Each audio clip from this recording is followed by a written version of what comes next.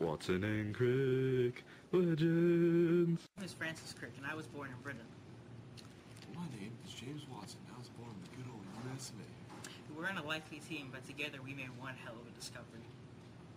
The elusive molecule known as DNA has been known about since Menasher in 1869. Over the years, more and more was learned about this macromolecule until it was suggested DNA carries genes and information for the coding of life. We both got interested in DNA while working together at Cambridge University in England. And as we both then decided to try and find the shape of DNA. Parts of DNA had already been discovered, yet no one had yet been able to figure out how it was pieced together. So, at the time, Watson and I were very confused as to what bonds with what, even though the base pairs adenine, thymine, guanine, and cytosine were known, and as well as the phosphate sugar backbone, those were also known. Donahue, one of our fellow chemist friends, helped us in a very important way by showing us that guanine does not bond to thymine or adenine, instead it bonds to cytosine. The same with adenine and thymine.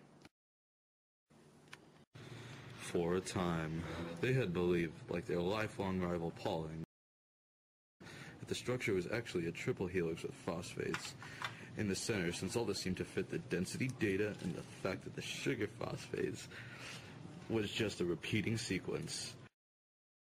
Until one day, it all seemed to fit until they were given photo 51 that Rosalind Franklin had taken by a mysterious man. Watson? Quick? Yeah!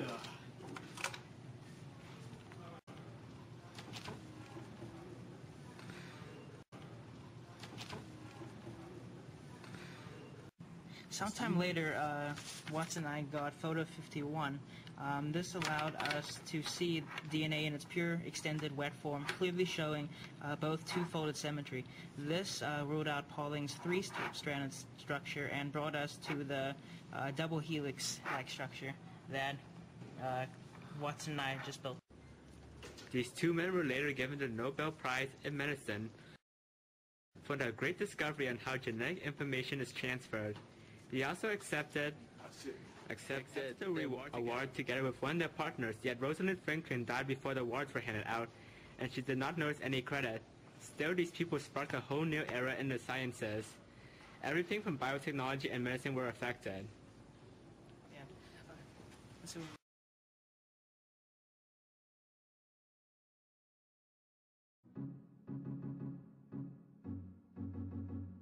In every living cell, there's a useful tool containing information in a molecule.